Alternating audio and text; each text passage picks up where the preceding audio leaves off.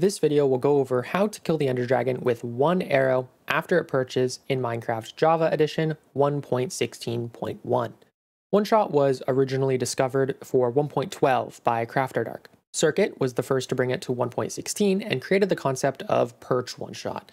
T-Wags further developed 1.16 perch one shot and was the first to perform it in real time.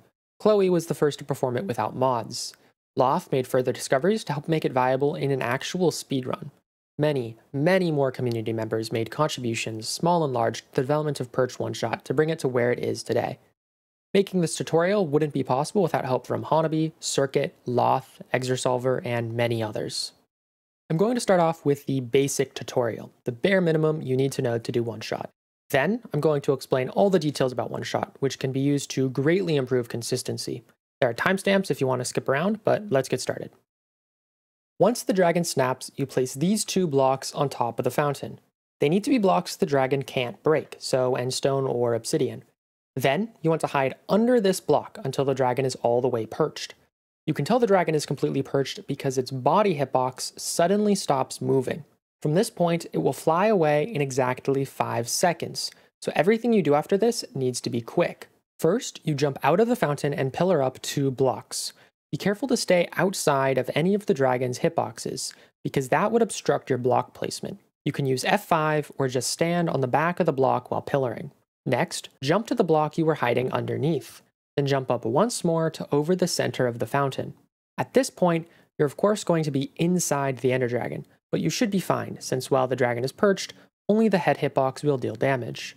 Right after your last jump, go into third person, look straight down, and lower your field of view to 30. Once you unpause, start drawing your bow and sneak. You need to align yourself with the very center of the dragon, which lines up with the center of the middle scale on the dragon's back. So very carefully and deliberately move to the center of this scale. Once you're there, pause, then lower your FPS cap to 20. Next, being very careful here not to unpause, click the statistics button, then click done. You can also press Shift plus Tab, then space to click done. Just be very careful not to do this on the main pause screen or else you'll quit the game. Continue to press statistics, then done until you take damage. Then, raise your FOV and FPS cap back to normal, then unpause. At this point, you either hit the one shot or you didn't. You also get launched very high, so you need a boat to clutch. Other items, especially pearls, won't work as well. If you don't have a boat to clutch, you can launch cancel. To launch cancel, you press statistics, then done until you take damage. Then, one extra time, press statistics, then done. Then raise your FOV and FPS cap back to normal. Hold space, then unpause, and continue to hold space until you're done taking fall damage. At this point, you either hit the one shot or you didn't, and you should be safely on the ground. And that's the basics of one shot. This method will give you about a 30% success rate or 20% with launch canceling.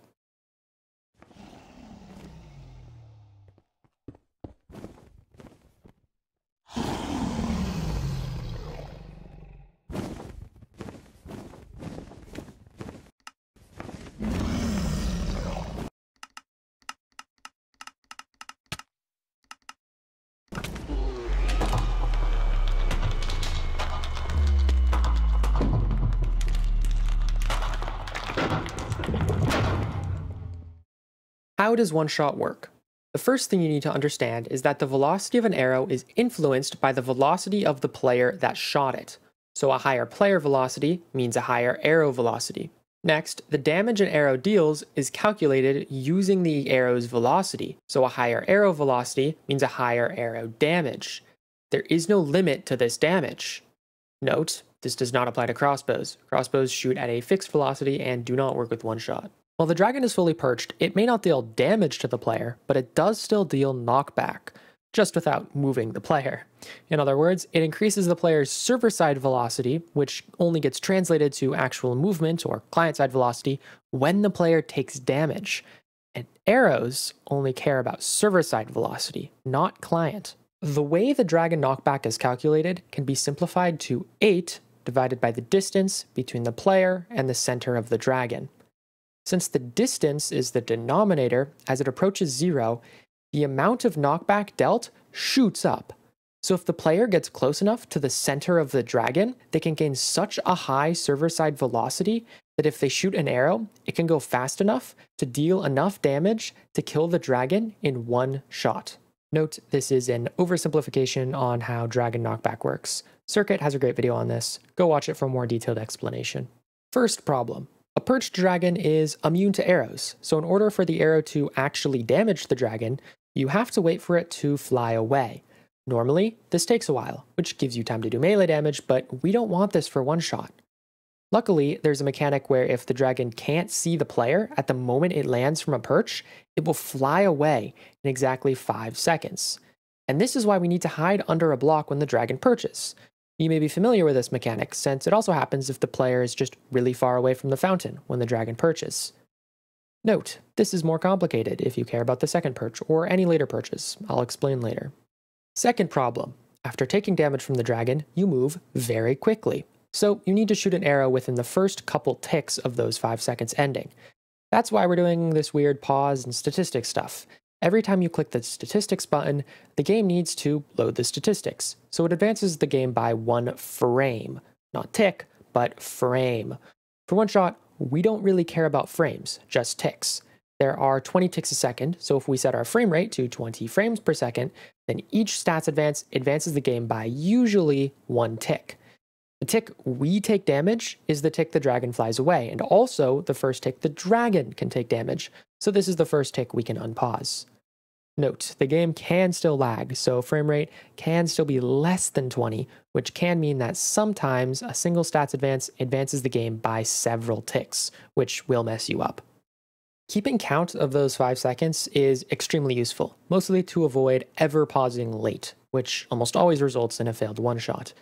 And there's a relatively easy way to do so. As soon as the dragon finishes perching, it starts flapping its wings, which makes a distinct noise. It flaps its wings twice a second, so 10 times before flying away.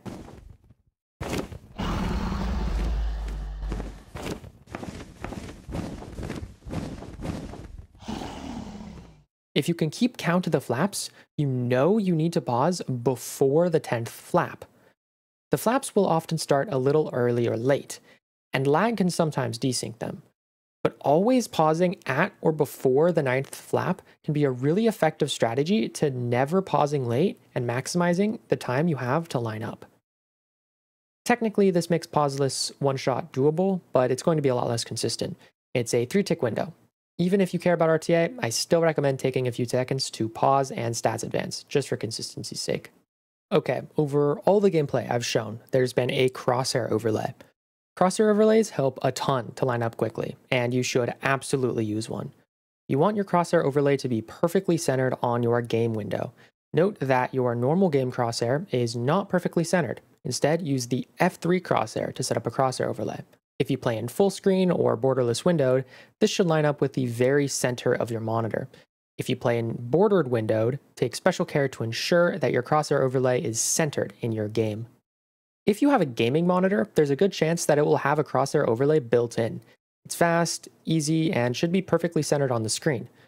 You can also put a crosshair overlay over your game in OBS and look at OBS while lining up. Additionally, you can use a dedicated crosshair overlay program, of which there are many, and I'll link one in the description. These don't work in full screen though. Just please, even if you have to put tape on your monitor, use a crosshair overlay with one-shot.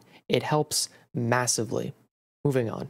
I mentioned before that while perched, only the head of the dragon can damage you. I brushed over this, but you do need to actively avoid the head of the dragon. You should build your setup oriented such that the head isn't over you when you build up. To do this, if it's a north or south facing perch, you can build the setup facing east or west, or vice versa, and the head should never be an issue. A diagonal perch is a little more complicated. There are a couple ways you can think about it. What I do is round the diagonal perch to a straight perch. For example, if the diagonal perch looks closer to an east-west perch, then build the setup facing north or south. If the dragon is perfectly diagonal, doesn't matter where you build the setup facing, but almost all dragons do lean to the left or right at least a little bit. If it's confusing at first, that's fine, you'll get it with some practice. If you find the head over you when you need to pillar, you can run a bit to the left or right before pillaring. This is slower, so not ideal, but if you need to, you can. You may think you can just squeeze by the head, but for the purposes of hitting the player, the head hitbox is actually expanded by a block in all directions. So you may get hit even if you don't visually touch the hitbox. Also, what I'm referring to as the head is actually the neck, but in this case, it doesn't matter. Next, why do you need to place this block, and why does it need to be after the dragon snaps? Well, it's all because you can't shoot an arrow at an entity you're inside of. You can easily test this yourself with an end crystal. You just can't shoot it if you're inside of it. More accurately though, you can't shoot the hitbox that you're inside of. And since the Ender Dragon has multiple hitboxes, it's just the body hitbox you can't shoot, but you can shoot other hitboxes, the head, wings, or tail. But if we just let the dragon perch normally, and we stand on the bedrock of the fountain, we're a bit underneath these other hitboxes, so the arrow is more likely to miss. But why does it need to be after the snap? Because the moment the dragon snaps is the moment it chooses the height it's going to land at. This height is the height of the highest block on 0-0. If you place the block after the dragon snaps, it will just ignore the block that you place and fly through it. This is good because it means the height the dragon perches at remains the same, but it lets us stand a block higher. If you were to place a block before the dragon snaps, then the dragon would simply choose to perch a block higher, and the relative height between the player standing on the block and the perched dragon would be the same as if there were no blocks at all. Not useful for us. On a related note are misses. Sometimes your arrow will just not hit any hitbox on the dragon. This happens around 10 to 20% of the time, and if it does happen, there's nothing you can really do about it. You can try and offset yourself towards a hitbox, basically placing yourself in between the center of the dragon and like the head, for example, but I'm not sure how effective that is. The setup I taught in the beginning is the pillar setup. It's the one I use, I think it's the best. But there is another setup, the staircase setup. To build it, place a block on the ledge of the fountain, then against the torch, then these two blocks up top, fall down, then you place 2 blocks above you off to the side to hide yourself from the dragon. It's important to place these 2 blocks to the left or the right of the staircase, depending on where the dragon's head is going to be. You hide here waiting for the perch, then when it's time, you can just run up the staircase and do everything else the same. Objectively speaking, it's a little bit better, but it has different strengths and weaknesses. With the staircase setup, you need to be able to predict where the head of the dragon will end up, and it's much less forgiving if you can't, because you don't place any blocks after the initial setup. For the same reason though, it's a little bit faster and easier after the dragon fully perches. The differences between staircase setup and pillar are extremely minor, so what you decide to use comes down to preference. You can also make your own setups or variations if you'd like. Just make sure that the one block directly above the center of the fountain is there after the dragon snaps. And it's also not so obvious, but blocks at the same height as the top bedrock will sometimes get broken by the dragon, so ideally they're a dragon immune block. The next thing you need to know about is bonking. What is bonking? So you're getting the server side velocity, right? Well, on the server, this means you're actually moving. Each tick of the server is moving you to where you should be given your server velocity. But since you haven't gotten hit yet, it puts you back. What this means is that on the server side, if when you're getting launched, you're hitting something, say an obsidian pillar, you lose your velocity on the server side. The arrow only cares about server side, so if you bonk, your one-shot will fail. Bonking is completely random if you do the basic method, but I do go over mitigations later. Bonking does have one more quirk, and that's that the server doesn't move you in a diagonal line. First, it moves you along the y-axis, then either the x or z-axis, whichever has more velocity, then finally the remaining axis. So you can bonk on a tower to the east or west, or the x-axis, but still have enough velocity to the one-shot if the towers to the north or south are smaller. This means that the layout of the pillars matters a lot. Some pillar layouts may be very forgiving and unlikely to bonk on, but other layouts may be much more prone to bonking. Next, why does launch canceling work? If you go an extra tick but don't hold space, you get launched up. If you hold space but don't go an extra tick, you get launched up. But if you go forward an extra tick after taking damage and hold space when you unpause, you don't get launched up. This is because the dragon gives you velocity in between ticks. So when you get hit, the game doesn't register that you're not on the ground anymore. So you can still jump the next tick to override your vertical velocity from the dragon before the game catches up. Also, if you stop holding space too early, this happens. Just keep holding space and it won't happen. The downside of launch canceling is that you lose a lot of your velocity. This is why I recommend to only do this if you don't have a boat to clutch with. Speaking of clutching, with one shot, it's complicated because on the server side, you have tons of upwards vertical velocity even as you're falling. This means that pearl clutching is only possible if you pearl against an obsidian pillar, then block clutch. Pearling on the ground as you normally would will never work. Water bucket clutching will also be harder and less consistent, though I don't fully understand why. Ladder clutching is an option since it isn't affected by the upwards velocity, but it's not consistent when falling from this height, and it's very difficult as well. This leaves boat clutching as the only consistent option, so you should just boat clutch if you can. If you attempt to launch cancel, but you stop holding space and get launched up late, your velocity is normal as you're falling down, so you can clutch normally. You shouldn't normally be in this situation, but sometimes it will happen even if you do continue to hold space, so it's good to know. Okay, finally, Alt F3. It brings up two graphs, an FPS graph and a TPS graph, or ticks per second. The TPS graph is really how you can increase your consistency, since when you get a high velocity, you lag the internal server and the TPS decreases, resulting in the graph spiking. Using this information, you can know if you're bonking. And where it really gets useful is that you can use this information as feedback. If you don't have velocity, move to somewhere where you do have velocity. What a good spike looks like is hardware dependent, so you need to get a feel for it through practice. A couple things to keep in mind. First, if you have momentum when you pause, you may continue moving while stats advancing and lose your spike. Second, even if you have a spike, your arrow can still miss. Not much you can do about this. Third, occasionally you will have a massive spike and your arrow will do like 5 damage, and I'm not sure why. So the hard part is getting a spike in the first place, and there aren't really any formal methods to do so. Personally, I kind of circle around the center of the scale, but you can do it however. It's important to note that the TPS graph is delayed by quite a bit, so it's very easy to accidentally overshoot a spike. So if you're moving around and see a spike on the TPS graph, you need to go back to where you were a fraction of a second ago.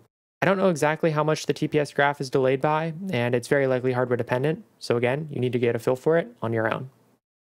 Finding a spike may feel impossible at first, and that's because it's difficult. It's a skill. You can get extremely good at finding spikes, and your consistency will directly reflect that. If you don't intend to practice one-shot much, you're likely better off doing the basic strat of going to the middle. If you do practice and get good at using the TPS graph, then you can see a success rate of 50% or even more. I really cannot overstate the importance of practicing one shot. A lot of what I just explained in the Alt F3 section may be confusing, because it is, and it will only start to make sense when you practice yourself. How much you should move around by, where you should move to, how to read the TPS graph, all these things you just get a feel for by practicing.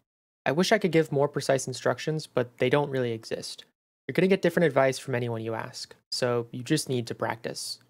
What I say next won't make much sense unless you watch this circuit video. I mentioned it earlier, it's only 3 minutes long, it's linked in the description, go watch it now. Back? Good. That yellow spot is what I've been referring to as the center of the dragon throughout this video. It's often referred to as the tickle spot of the dragon. This is the true center of the knockback calculation, but it's usually misaligned with the very center of the visual dragon model that you see. There's a mod, I'll link it in the description, that lets you see this yellow spot. I highly recommend playing with it for a few minutes to get a feel for where the real center of the knockback usually is, and it can be pretty far away from the visual center of the dragon. I talked about 5-second flyaways earlier, but I did simplify a bit. I didn't talk about how they work for perches other than the first perch, and the behavior is a little weird. To explain, I'm going to be leaning on the MCSR wiki page on the dragonfight mechanics, which I'll link in the description. Read it if you want more detail. When the dragon lands on the fountain and there is a player within 20 blocks of the dragon, it does a vision check on that player. A vision check succeeds if the dragon has line of sight of the player, and fails if it does not. The result of the first vision check is then used for all future vision checks, regardless of if there's actually line of sight. But if the dragon gets unloaded, for example by the player dying and re-entering the end, the result of the first vision check can get overwritten. If a player passes the vision check, the dragon behaves like you may normally expect, for example like with a 1 cycle. It rotates towards the player, fireballs, and flies away after either taking enough damage or a long time has passed. A slow flyaway. If a player does not pass the vision check, the dragon will not rotate nor fireball, and it will fly away in exactly 5 seconds after landing. A 5-second flyaway. Okay, but what happens if the player isn't within 20 blocks of when the dragon lands? Well, after 5 seconds, the dragon will do a vision check on any player within 150 blocks. If no players pass the vision check, the dragon flies away. If a player does pass the vision check, the dragon will fly away and charge that player. So what does this all mean for one-shot? If you miss the first perch, but you still want to one-shot on a later perch, you need to make sure that a vision check does not pass. If a vision check ever passes, you will get a slow flyaway forever. What if you don't hit the one-shot on the first perch and want to try again? Well, a vision check should have already run and failed, which is good. It means the dragon will always 5-second flyaway. The only other thing that matters is the block on the top of the fountain. Remember that the dragon chooses the height it lands at the moment it snaps. It does this every time it snaps. So after a failed one-shot attempt, you want to break this block and replace only after the dragon has snapped again. There are a bunch of things I want to mention that don't really fit anywhere else, so here they are. First is north-south offsetting, or Z offsetting. If you look at the layout of the towers, there aren't any directly north or south, or positive or negative Z, of the fountain. So the idea is that you try and make it so that your Z velocity is the greatest so that you don't bonk on any towers. I have not found success with this method, and I think that's because the variance in the tickle spot is always too great to have enough velocity to one-shot and avoid having too much X velocity. Also, I don't do this because I use Alt F3, so my position is dictated by the TPS graph. Next, before people realized you could just place a block here, people would jump around the 8th or 9th flap before pausing. I believe this decreases your velocity by around the same amount as launch canceling, and it also makes launch canceling impossible, and it's just very inconsistent. But it's better than being super low and probably missing. So if you find yourself in a situation where you don't have a block on top of the fountain, or maybe you placed Obby there and need to try a second perch one shot, whatever it may be, jumping is a good backup strat. Random thing, but when you pause with a bow, the bow stays drawn, and the instant you unpause, it shoots. But if you right-click the instant you unpause, the bow stays drawn. This doesn't matter much since you don't need a fully drawn bow for one shot, but having a fully drawn bow for a crit chance does technically help your odds a little bit. Okay, in 1.16.4, a change was made that makes one shot a lot more difficult. So in 1.16.1, if your distance to the dragon is exactly 0, then the game, to calculate knockback, will divide by 0, which would crash the server. This won't ever happen when you're doing one shot in survival, but if you're using commands with the dragon, it may be an issue. For this reason, Mojang set a minimum distance for the knockback calculation, but the way they did it was weird. To one shot in 1.16.4 plus, the player needs to be standing at an extremely precise distance from the dragon, and the arrow needs to hit the head of the dragon. This time, head actually means head. It's still possible, just much more difficult. And to be very clear, Mojang did not patch one shot. They fixed a crash. Another thing I should mention, if you're dead on the tickle spot, the game might do this. SRIGT counts during this time, but the time doesn't actually count towards your run's final time. It will get manually retimed. If you really lag the game, it might stay on the screen for a very long time. I believe you can always wait this screen out, though you may opt to force quit your game if you're not in a real run. To learn and practice one-shot, I don't recommend using Endfight or one-cycle practice maps, since they don't work well with one-shot. What I do recommend is Nox's Mini Practice Kit, or MPK, since the dragon will be entirely vanilla. You can use it to get used to an entire end split, or use it to cut to the chase. You can also use it on a set seed. I'll link MPK below. People Practice also works well, but only for random seed. For either, you can use the Instaperch command, but you can replace Dragon Phase 2 with Dragon Phase 3, which makes the dragon snap immediately and start perching. The rotation will often be weird, which is bad for one cycling, but doesn't matter for one shot, at least not that I know of. If you have any questions, you can leave a comment and I'll try my best to respond. Feel free to DM me on Discord as well. Thanks for watching, and I hope to see more runs with one shot.